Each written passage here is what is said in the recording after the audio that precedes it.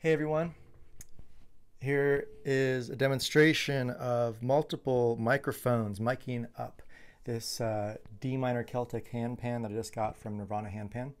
My name's Justin from Soul Graffiti Studios.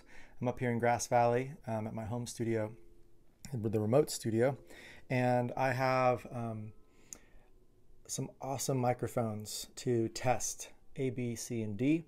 So my first microphone right here is an MMPA.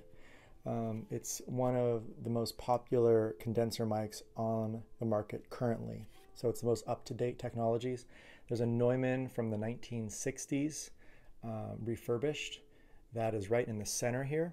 They're all at about the same height, so we're going to be doing an A/B test of each one.